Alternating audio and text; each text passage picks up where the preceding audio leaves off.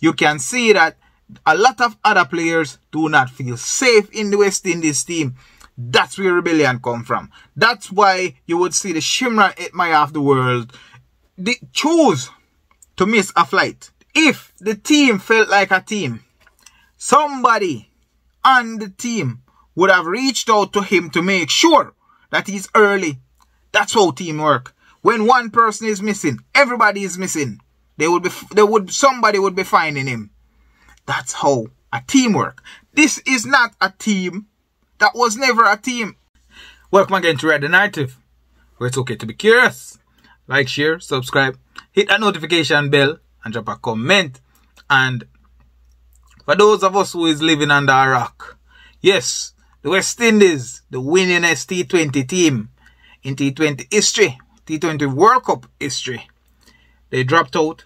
And just taking a look back at some of the wonderful moments I saw, and I will put a picture up.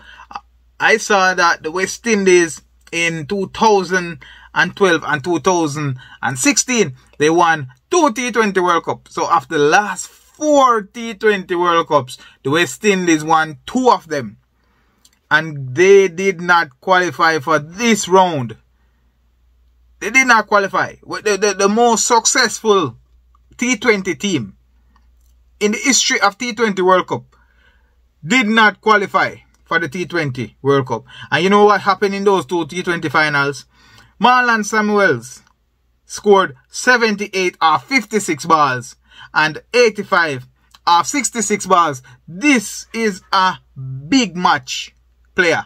A player that showed up when it matters most. And you know what? He was not even the best player for the West Indies at the time. And this player showed up in the finals to win and become champions. So the real champions. And you know what was their motivation? When we watched the interview with Dwayne Bravo. The motivation was to win against the management. Because the management of the West Indies team were oppressing them.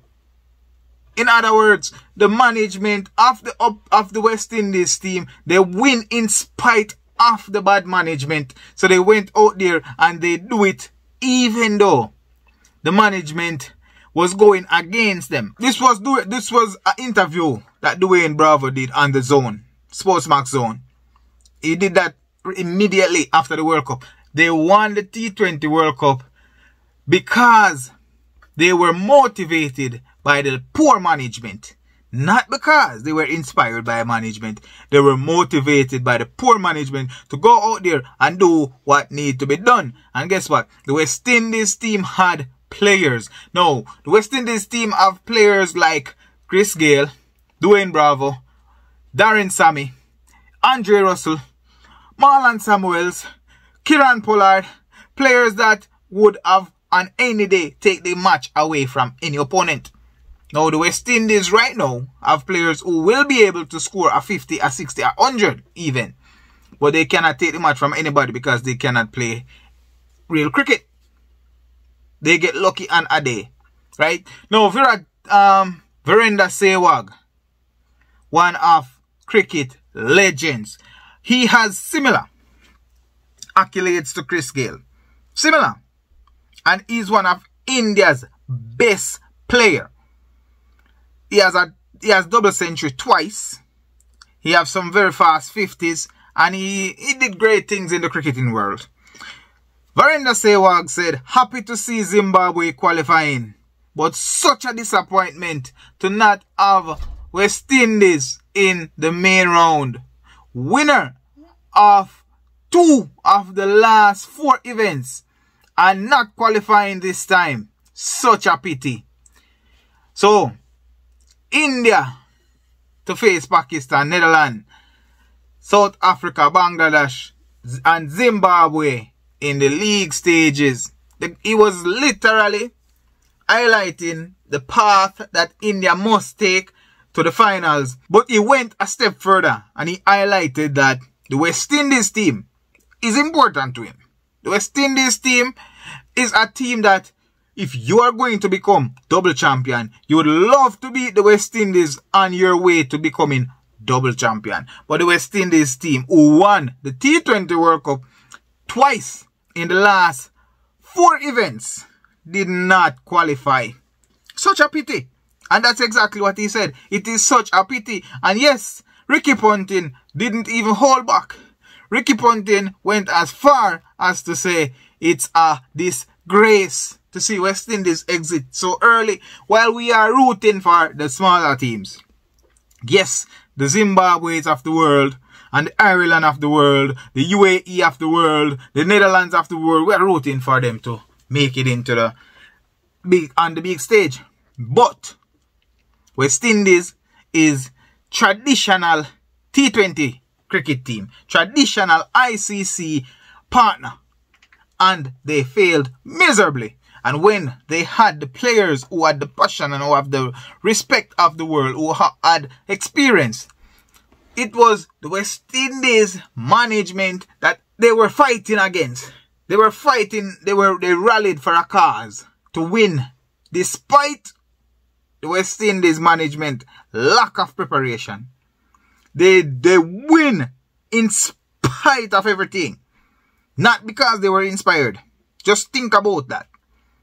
No, the team that we have, those players are not big personalities to the point where they would go against or be motivated to do something special in spite of the management situation.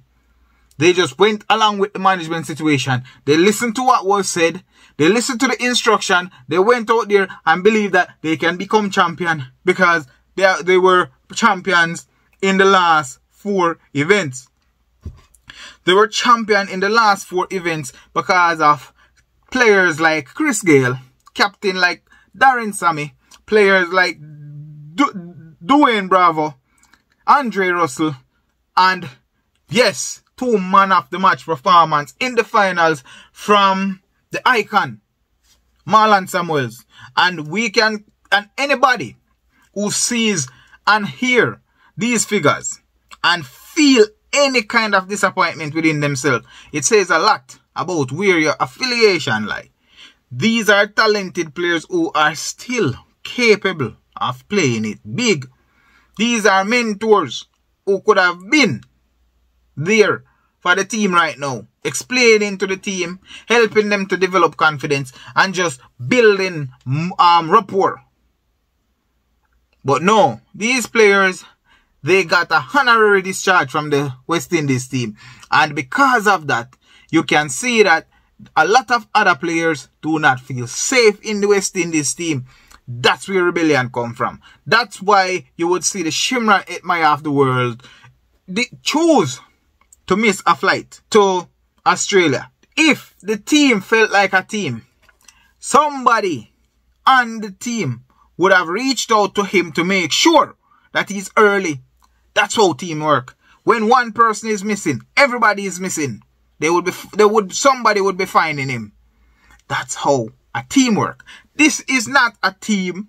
That was never a team. Look at the West Indies players having a jolly good time, dancing, being happy, holding on to their trophy and wearing a medal around their neck and cementing their names in the history of T20 cricket. That is a team. A team that decided that they are going to win in spite of the management. And anybody tell me that it is not true, I will find that video. And I will, actually I'm going to link the video that I made to this one, where Dwayne Bravo said what inspired the West Indies team to win was the poor management. They wanted to win in spite of everything. Drop a comment down below. Rewrite the narrative. Like, share and subscribe.